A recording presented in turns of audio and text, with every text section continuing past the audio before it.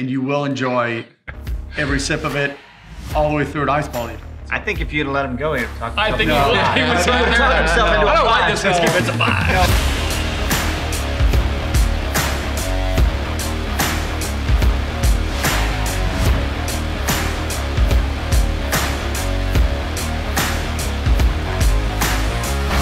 What's up, everybody? Hey, guys. It is Scotch for Dummies. 4 guys on a Scotch journey to help you with your next Scotch purchase. Where did we journey to? Wait a minute. You were on a Scotch purchase. Scotch. Yeah.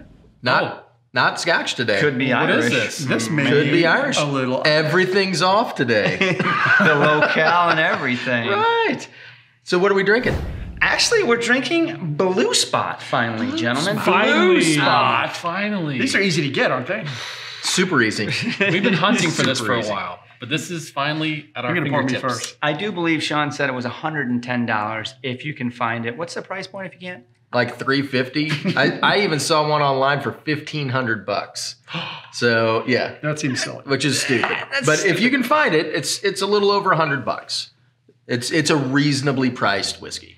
Now, how long has it been 7-year-old? out, I guess? Because we've been looking for this for a while. Actually, the only reason we're able to even get this is because of where we are. The Chop House got a bottle. Right. So we're at the Chop House doing a review. The Chop House has a bottle, but it's still hard to find. Yes, it is. There are 3 other ones out there that aren't quite as hard to find. I think the Red Spot's still pretty hard to find. That's a 12 year. Yellow Spot and Green Spot are fairly ubiquitous. You Like see you them. can find those on liquor store shelves and at a lot of restaurants.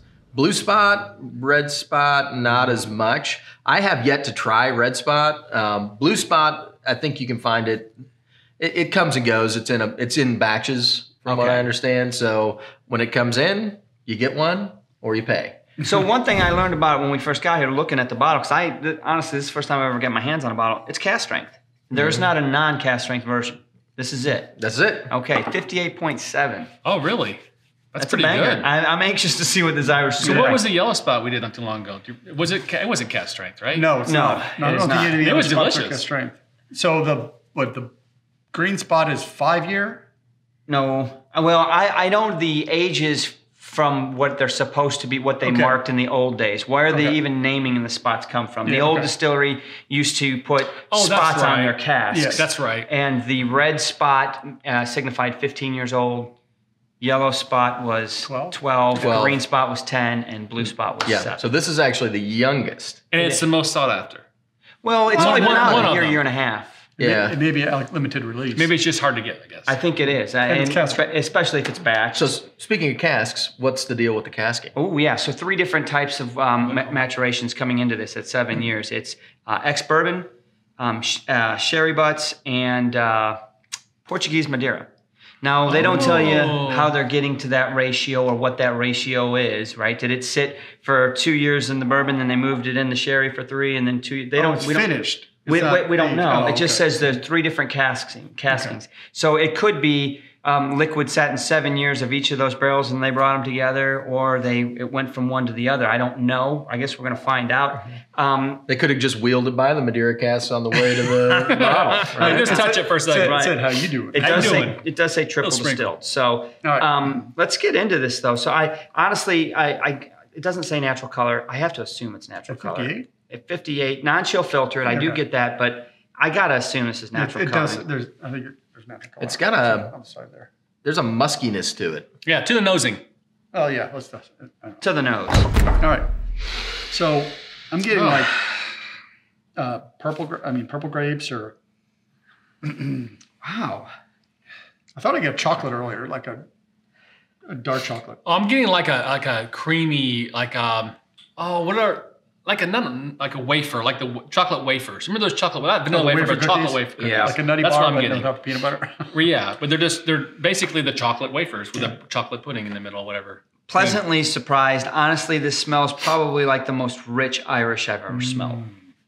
I As get far like as Fig Irish Newtons, whiskey. because it's got like some dried That's a fruit, sherry, like right? some Yeah. real dried fruits in there. There is. There's a lot more meat and richness in this. Yeah, this is It's not a not. If you just poured this for me and told me to have a sip and didn't tell me what it was, I'd have a hard time picking this out as an Irish just on the Never. nose. Exactly. No way. Exactly. No, it's got. I disagree. I think it's got hints of Irish to me, but it's definitely. I guess to your point, just the richness factor of it does throw you off a little bit. Oh, The barreling. How you doing? At 58.7, I don't think it's harsh on the nose. Oh man, did you try that? Mm-hmm.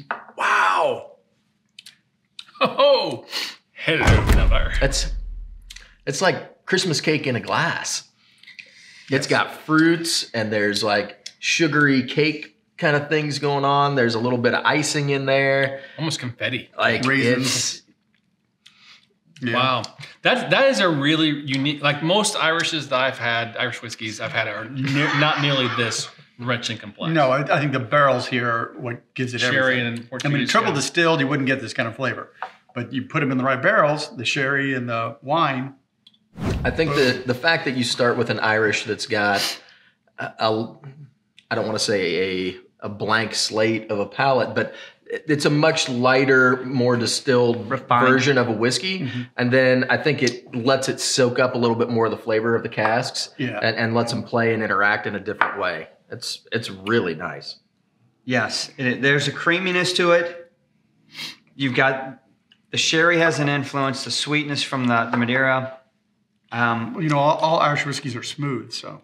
You didn't use that word, did you? Damn. I would say this is honestly. I don't think it's this smooth. I think it's a little edgy. Honestly, It's hot. It's 7. It's but it's hot. That's Right. the problem. That's what's It's giving hot. it's kind of. I like put a some sharp water edges. on. I think that's going to help a lot. But this is like it's hot. this is definitely a benefit of that extra maturation and that sherry and Portuguese. So like this is almost like blending a normal Irish and getting some sherryness. I mean, it's what it is, right? I mean, it's not normal, but it's unique in that regard. So honestly, I can't remember the price points of the green and the yellow. We've had Green's those. pretty reasonable. I want to say it's like $40, $50. All of them are not like horribly priced. The yellow is around, I want to say in like the 80s, 90s. This one's a little bit more expensive. I'm assuming from the casks that they're using. I don't know about the red spot. I'm not sure about that one. I haven't had that. See, I'm getting a little more. Of course, I added water, a couple straws of water. It didn't tame down the heat, but I'm getting more like of the graham cracker from the Fig Newton kind of flavor. Really? So the more grams. Totally. Yeah. Yep. See, I'm getting that ex-bourbon cat, that oak. It's getting sweet. It's spicier now than it was with water on. It's opened up quite a bit, actually. So it pulled down some of the dried fruit. I honestly I got a lot more sugar, confectionery sugar, powdered sugar, sweetness. Wow. That was like the spice factor kind of Really? came up a little bit on the palate for that sip. That's crazy. I don't get that. I'm going to let it drop a little bit and see how it adjusts. But it was almost like a Pop Rocks white pepper flavor. Yeah, this has no problem with water. I'm getting more whatsoever. cinnamon. Yeah. It's definitely spicier with the water than it opened up. Graham crackers, though, that's a great pull. That's exactly what I'm getting, even on the palate, too. Really? It definitely handles water. Yeah. I watered the heck out of it too. I kept going. I just want to say at 58.7, I'm like, I can't, how can I mess this up? Yep. I took it a long way and it took the edge off, that young edge and it's softer. This is a really interesting bottle. You guys. This is kind of unique. Now I'm getting some more black tea coming into this thing. Uh-huh. I'm getting all sorts of sherry on the nose. Almost now. a hint of licorice, too, in the finish. Yeah. Maybe Not dried the tobacco. palate, just the very back finish. Yep. Yeah. Shoot. Are we gonna give a number for this? It's not. Yeah, I it's think not a so. Why Scotch. not? Why not? I don't know why not. I mean, I don't remember. I have no idea what we graded green or yellow. We did grade it, though, I think. So- What was the prices again? $1.10. 110 If you can find if you can find it. Right. Now, I'll be honest And with 7 you. years. I'll start talking my way through this. I'm not ready to put a score on it yet, but at $110, I got to think a 7-year-old. I'm like, gosh, dang, that's really salty, right? That's Look at the pricey. price. So, but I also got to weigh in. There's a lot of whiskey in this. This is 58.7% ABV. There's Yeah. this, and it That that makes you half allows it allows me to do what I want when I'm drinking it. I can mess with this. I can, play with it for a while and see what I come up with. Wow. How about The water on this, guys, is really, really good. Holy moly. I mean, it almost needs water. I think you're right. I think that helps the age, edginess, as well as the high ABV. I honestly thought neat was really good. Like I could have drank it neat. The first time I put water on it, it was a little too spicy. But luckily, it's like almost 60%, so you can put some more on there. And the second time, it had kind of mellowed out a little bit. The spiciness factor came down. I got some black tea. Some of the sweetness came back. Keep going. Yeah. I'm kind of waiting on this third round of water because I mean, even on 2 rounds of water, it still tasted hot. There was plenty of room to put a little more water on there. I mean, I think you can really dial it in the way you want it. This is one of those drams you can pour, let sit for 30 minutes, come back to it, Yeah. and it's going to open So- up just in time. Right. Like, really spend some time with it. But I'm thinking to the people that I know that are Irish drinkers, right? My brother-in-law, he loves Irish whiskey. But I think about him sitting here enjoying this. Right off the bat, he's going to have a handful of ice on that. How would that affect this? How would that do? So I will tell Interesting. you, the first person to have a dram of this, can you guess who it was? Your dad. As soon as he found out that I had it on the shelf, he was on his way down. Of course. And he had an ice ball with it, and so it didn't Might be pretty good. like I think it'd be overwater it. I think it'd be great. And he let it sit for a minute because he usually doesn't drink cask strength stuff, and so that's not really his wheelhouse. But it was nice because it really let him get into it, and it slowly watered it as he drank it, and I think it was just like he loved it. He thought it was a great experience. that's It was a a really really good interesting move. glass of whiskey. So It can handle it. We know that. for sure. Yep. Well, I would say I was like 3/4 of the way through my review, and now that I've done the water, I guess I'll just Finish finish it that out. up. Finish How it about out. that? Roger that. So third time putting water on it, more on there. the sweetness kind of came back out. It kind of rounded off the edges. I'm probably still in the high 40s. I mean, it's still got a ways to go if I wanted to. The thing that I am most impressed with this bottle, yes, it's 7 years old, but it handled that water. Like there was at no point where I was like, it killed the whiskey No. and there's nothing left for me to like. It handled it.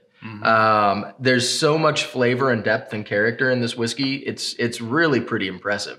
I think for $110, I mean, regardless of whether it's 7 years or not, it's got a lot of stuff going on. You've got the sherry, you've got the Madeira cask, which gives it a little bit of a different kind of flavor profile.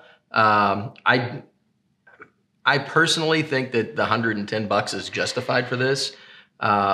And it's unique enough that I think I'm gonna go a 3.5. I really think that it's like I have zero problems with this whiskey at all. It's borderline 4, honestly. I'm gonna drink this little half a dram and we'll see if I decide to alter that any. What you got? I'm not ready yet. I'm stuck between 2 numbers. Drew, I know you got it. I'm ready to go. Go.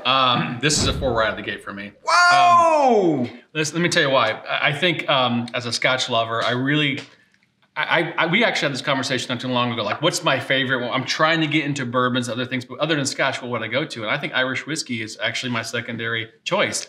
And what I love about this is almost like that perfect blend between Irish and Scotch. Like you get that maturation process, that you get some extra flavors, but there's still a little hint of Irish in there that I'm looking for, that triple distill. And I tell you what, from neat, I liked it. I had 4 times now with water, and it's still opening up, and it can hold it just fine. I'm getting English toffee now that I didn't have before. Yeah. It's evolving, it's changing, and that is huge for me. If I can go something from neat to like even 4 times the water, I can see, honestly, the ice ball, other than being cold, I think it would be perfect because it's like a gradual water process. Change, yeah. And you can just sip it like, oh, there's something else. Oh, there's something else. So the fact that this is dynamic and it can open up and change that much is really cool. Now, $110, $110 in 7 year, whatever. If you can find it, 100% buy this bottle. Right. A 4 for me for sure. This is delicious. Really good. Okay.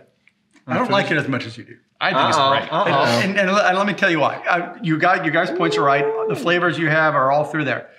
The problem I have is when I water this, I lose what I like most about this whiskey.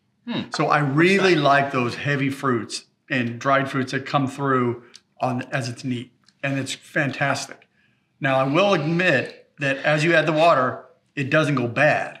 It just changes to a different flavor profile. No, it's gone bad. So that's where this is a good whiskey. It's not, all your points about the ability for this whiskey to continue to change and not not degrade with water. It just changes with water. So I'm between a 3 and a 3.5. Let me tell you why. Yeah, so I may go up to the 3.5 because it does have some great flexibility with whiskey tasting. I think this would be good with rock, but I would. It'd have to be small. I'm challenging you here. It's like you started off this whole thing with you didn't appreciate it as much as I do, but you talked yourself into it because of the diversity of what we're talking about. You're right. It's the diversity of this is the only thing it's even close to a 35. Because I like it neat. I like the richness, the syrupiness. And as you add the water, it becomes more one-dimensional to me. So that's where I'm going to go. I'll go with a 3.5 because it is a great whiskey, and you will enjoy every sip of it all the way through an ice ball even. I think if you'd have let him go, he'd have talked himself I think he would talk himself into a 5. I don't like this whiskey, but it's a 5. No, so my initial thought was a 3.5. As I added water, I was starting to come down a little bit, but ultimately it never fell below a 3. Actually, that says a lot, people. That says a lot. I will actually agree with you because it did lose some of that fruity, those dried fruits that I really liked on the initial palate. And on the third water, I'm starting to get some of the sweetness back, but not necessarily the fruit. So I'm with you. Mark? All right, so when I said I wasn't quite ready, I was stuck between a 3 and a 3.5. And I've listened to all 3 of these guys, and I respect what all of them are saying. I agree with all of them are saying. And then in my mind, I'm starting to think, first of all, I don't know if I would enjoy it with an ice ball. I just don't drink my whiskey that way anymore. I'm not saying it's wrong or bad. It's just not, I really don't find it good for me. So many things. I'm letting it go. I mean, I used to drink it with tons of ice, right? But anyway, I'm thinking about those that do, and I know this would stand up there. I know if they're enjoying any other Irish whiskey, they will enjoy this with ice because this is going to handle it. And then I start thinking, you know what? I've got a lot of familiarity with Redbreast 12 cast strength. Love that one. My wife loves Redbreast 12. I bought her the cast strength. She didn't like the cast strength, so I drink it. This stands up to that every day. This goes toe-to-toe with the 12 and the Redbreast 12. It really does. I honestly think if you poured both those bottles right here, I probably am pouring this over that. I really am. And I'm shocked because this is a 7-year-old. Price point, yeah, she's a little salty. Okay, I'll get over that. So I talked myself up. While you guys were talking, I was stuck between a 3 and a 3.5. Then you go, and now I'm stuck between a 3.5 and a 4. Then you go, and I'm like, you know what? I'm staying right at my 3.5. That's perfect. That's where I was coming in anyway. Seems fair.